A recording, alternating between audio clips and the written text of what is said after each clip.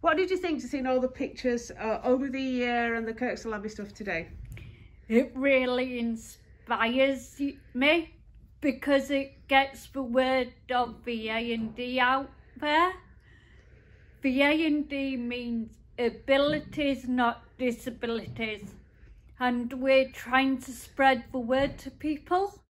I've learned how to use watercolours, and Amanda's helped me get a gallery on the internet because I like doing drawing.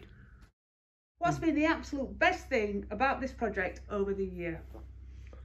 Probably doing all the photo shoots and just spreading the message about who we are, what we do, and why we do it.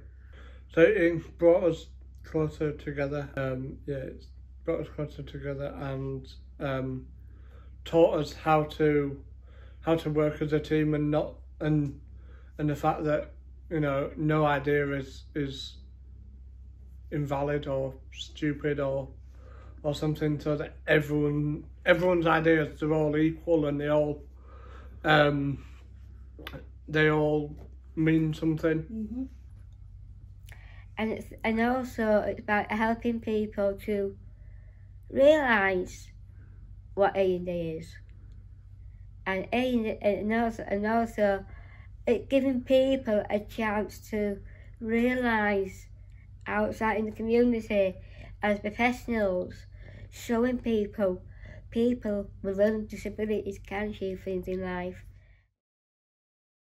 And how do you think it's worked as a group effort?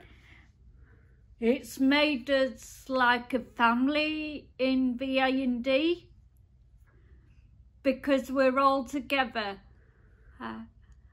and we can support each other.